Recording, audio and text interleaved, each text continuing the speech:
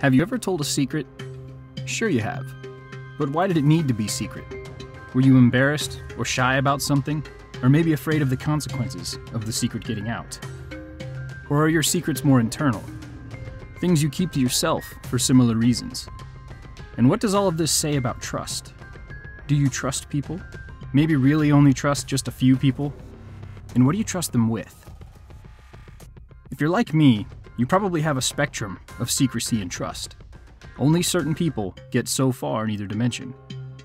But let's scale this up a bit and make it less personal. What kinds of things do parents keep from their children? Now let's go all the way. What does government keep from everyone? Now before we head down into the rabbit hole, remember to think about your own personal secrets from childhood, and maybe even today, at the same time you think about government. In September of this year, 2019, the idea of raiding Area 51 went viral on the internet. Millions of people claimed they were going, because, after all, they couldn't stop everyone from hopping the fence simultaneously, could they? But why raid Area 51? Area 51 has captured the imagination of the world for decades, despite there being next to no real information publicly available about the things that go on at the place. All we can say for certain is that generations of advanced aircraft were tested there or nearby there. The U-2, the SR-71, the F-117A stealth fighter, cool stuff for sure. But it is, of course, more exotic and fringe ideas about UFOs and even aliens that capture the public's imagination, mine included. When the Area 51 raid was getting closer to happening, the military stated outright that it had every intention of defending American assets if it came to it, even from American citizens. That raises several direct questions in my mind. Number one, what secret is so important that it would be worth a government potentially massacring thousands of its own citizens for hopping a fence? Number two, if that actually happened, how does the rest of the country react? How does the rest of the world react? Number three, and then, when it comes to secrets that are funded by tax dollars, who is really in charge of those secrets, and how hard should they be to learn? Obviously, the raid was a total bust, and myself, along with countless others, watched in a weird state of amused disappointment as a few hundred nerds, some in costumes, went out to the desert to stand around the gate and not do much of anything but socialize in the cold air. But the questions that were raised are still very much valid, even if our lovely mainstream quote-unquote journalistic institutions in this country failed to examine a single one of them in a serious way. So for the rest of this episode, that's what I want to do, is look at those questions that I've raised so far about secrecy. Why have secrets? What is the value, if any, in secrets? I'll pick up on that after a quick break. So far in this episode, several questions about secrets have come to mind, some broad and some specific. Is something secret because it's embarrassing or damaging? Is it a lack of confidence in the thing itself that makes you shy about disclosure? Does the secret provide an edge or a potential edge against your rivals? So let's tackle all these questions and a few more. Does the secret exist because the issue is embarrassing or damaging? It's very much human to want to hide your mistakes and your shame.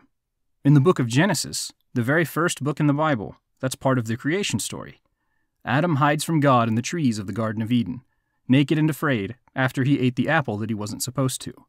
Pride, uncertainty, embarrassment are all at play in this regard. Lack of confidence or shyness is often a reason to keep a secret. Maybe you don't feel confident enough in yourself to ask someone out on a date, or maybe you have an idea in your head about a problem, but you just aren't confident enough to let it be criticized yet. Or maybe you're your own sort of creative, and the people around you just don't quite get it, so you keep it hid. Secrets can hide things that are damaging too. You might blame a sibling or some other random circumstance for something that is actually your fault, or actively work to cover something up before someone finds out what you did. Or maybe the secret is that you're lying about something to get your way. Secrets don't have to be all bad either. For example, at what age do you have conversations with a small child about death, sex, or politics?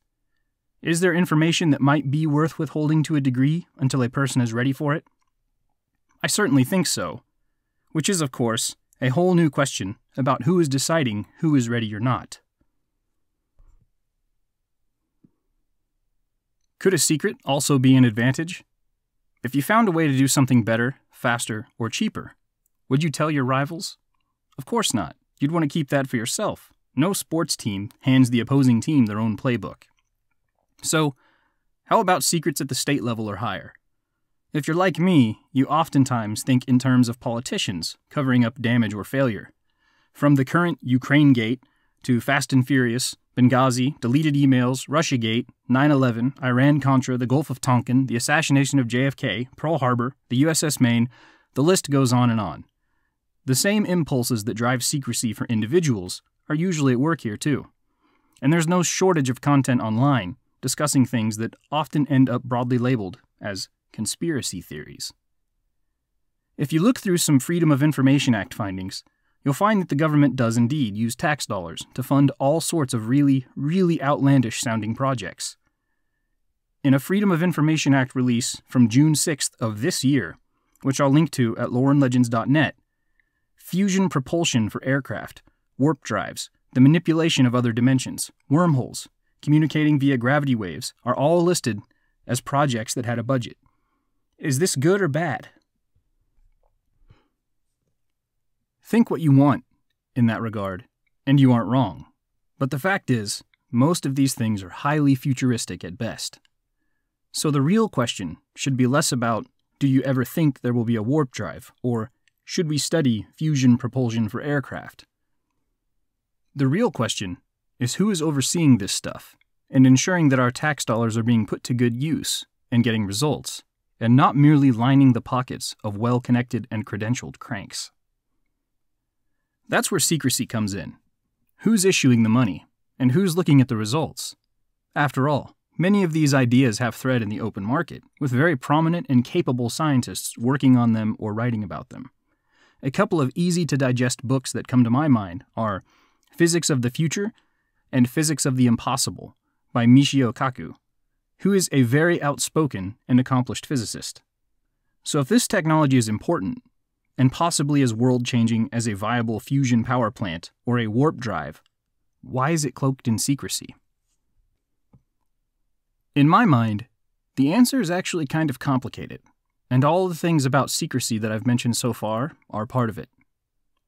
Would it be embarrassing, in a sort of high society political sense, if you were a scientist and you were publicly affiliated with some of this stuff? If society at large says X thing is not possible, but you're working on it anyway, it could make you seem a little crazy. Think about the perception of Nikola Tesla and what he received sometimes. Or maybe the perception of the fictional Dr. Emmett Brown before his DeLorean traveled back in time.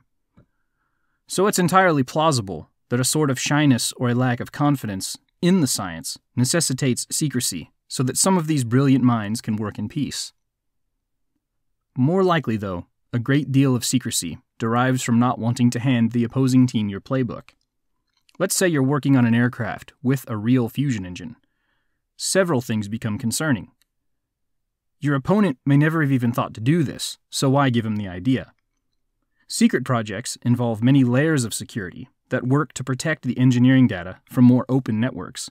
So if you pump millions of dollars into research, only to have it stolen in the end, well, you're actually behind now, because you wasted resources on something that's no longer an edge.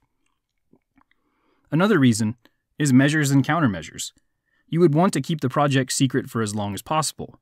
Measures breed countermeasures, and you don't even want your enemy to know the measures that you have.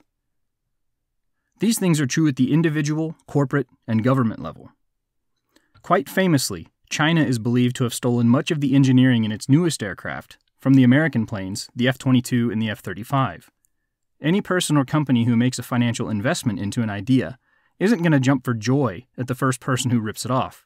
Heck, people online get upset about not getting internet points for being the original creator of a reposted meme. But what if some of it is just a small circle of well-connected people scratching each other's back?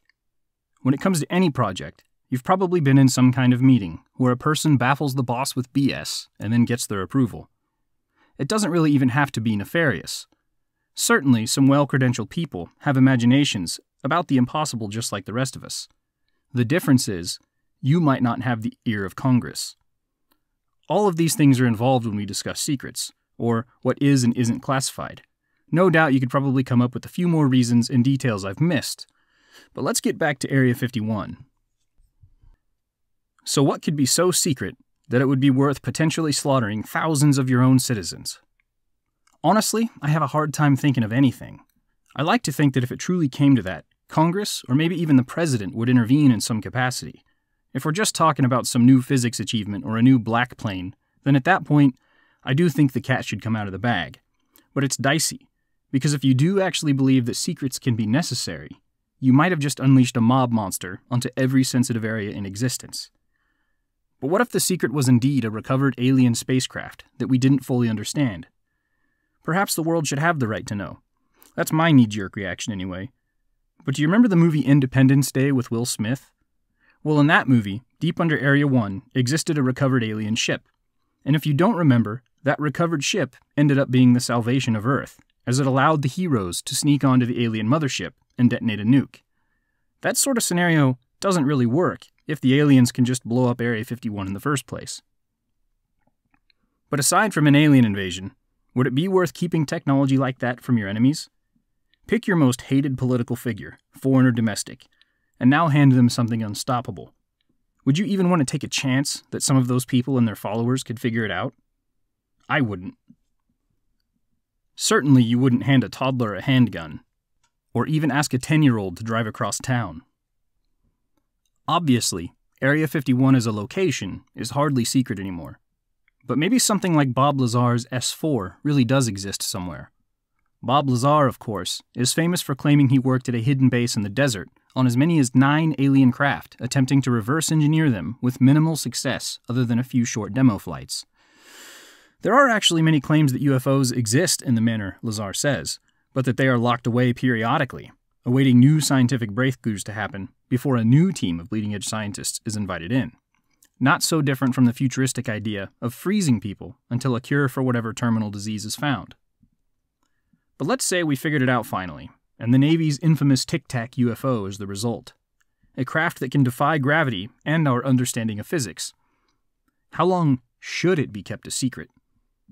Consider the societal ramifications of virtually instantaneous travel, and the dramatic shift in jobs and existing industries that would be wholly eliminated. Do you slow walk the technology out to the public? Not to mention the fact that it still involves ET. You're talking about a massive shift in society on all levels, at least potentially. So, would that be a secret worth keeping? Maybe it's really not as easy as a simple yes or no. But let's imagine you said yes. Is it worth potentially killing thousands of American citizens to protect it? If so, how does the rest of the country react to that? I'm guessing you'd pretty quickly have a major crisis on your hands, not to mention the reaction from other countries, which would certainly include reactions from countries who are also interested in whatever we may be hiding. If you think Russian or Chinese interference is a serious thing, imagine handing them a moral high ground of sorts, not to mention confirming that some secret was really, really worth keeping. Amongst all of this, there is the question of ownership. Tax dollars, congressional oversight, what do those things mean? And if we're talking about an answer to, are we alone in the universe? Shouldn't we at least get that and a timeline for full disclosure, even if the tech itself is never public? Well, let's get even weirder with it. What if there was something, but that something was incredibly bad? What if it was an alien, or an advanced piece of war hardware, a General Zod, or an alien Terminator that meant us harm? Should they be kept locked up where they can't harm or manipulate people until we have a way to fight back? What happens if 1 million people hop the fence and they inadvertently unleash what is, by all measures, a demon? We also have to consider the idea that there is nothing all that spectacular at these sorts of places, whether it's Area 51, Skinwalker Ranch, or some other place that still doesn't technically exist. Maybe we keep demanding disclosure, but there's just nothing to see or say. Maybe people just want to believe so badly that they wouldn't take no for an answer, even if they opened the gates voluntarily. The goalposts would just get moved, like they do in a lot of bad arguments based on crap logic. They'll just say, but it wasn't a real Area 51. Or maybe, more depressing still, all the secrecy just benefits a handful of well-connected cranks, who may or may not be sincere about a subject, but in the end, they're just fleecing all of us for massive amounts of cash and will never be the wiser. I don't think anyone can honestly claim to have all the answers. For the record, I have very libertarian views about most things, so I tend to frown on government every chance I get. But on this subject, I do kind of wonder. Because while I don't put a lot of trust in our government, there are other governments and groups that I trust even less.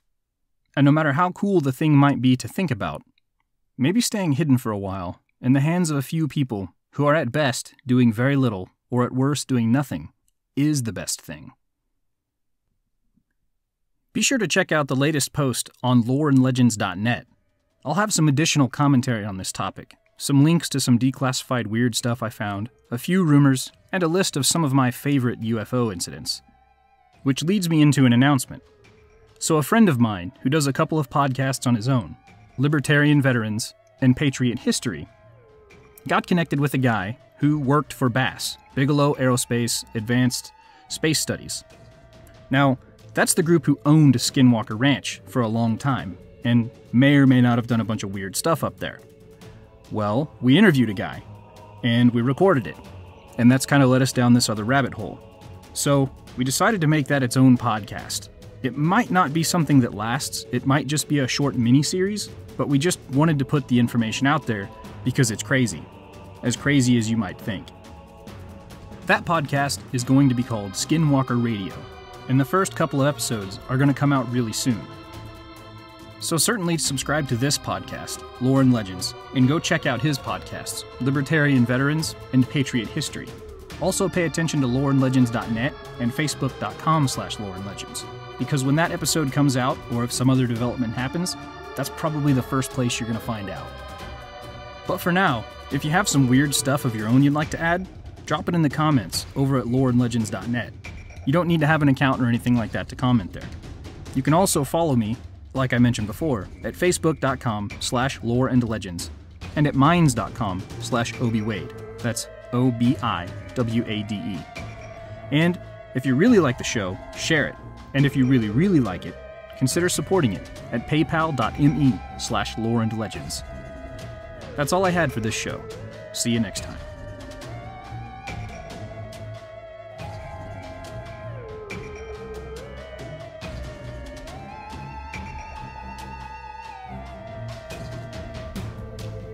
The music in this episode is The Complex by Kevin MacLeod, available at incompetech.com, licensed via Creative Commons by Attribution 4.0, and Graveyard Shift by Kevin MacLeod, available at incompetech.com and licensed via Creative Commons by Attribution 4.0.